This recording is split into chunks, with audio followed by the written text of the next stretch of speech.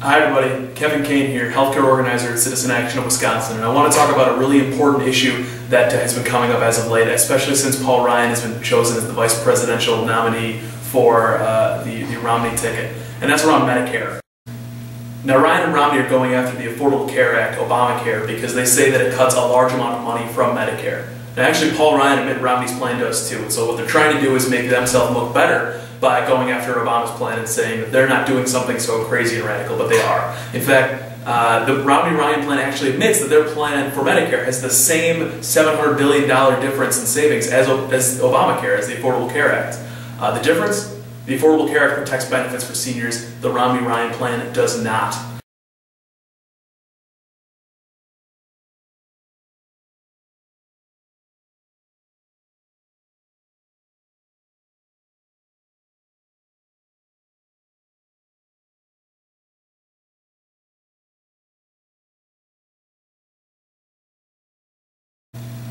Second, Obama uses the savings to enhance Medicare benefits for seniors, while the Romney-Ryan plan only serves to give the money to more tax cuts for the already rich. The truth isn't stopping Republicans and their media allies from lying about Obamacare and saying that it cuts a large amount of money, but that's not the case. Here's how to go on the offensive. There you go. So here's the difference. We stop waste, they cut benefits for seniors and work to end Medicare. Let's be clear, Obamacare, the Affordable Care Act, preserves every single dime of benefits for Medicare seniors, Medicare beneficiaries. Romney and Ryan's plan does not. The $700 billion in savings that comes from stopping waste, fraud, and abuse from the Affordable Care Act, and also ending payments to insurance companies that have been gaming the system.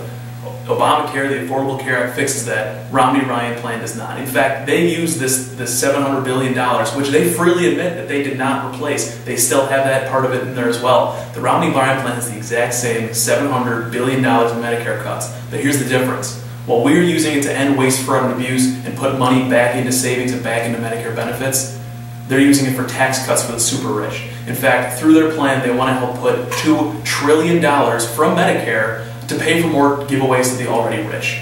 So the name of the game is this. The Ryan-Romney plan cuts benefits and ends Medicare as we know it. The Affordable Care Act protects Medicare benefits for future generations.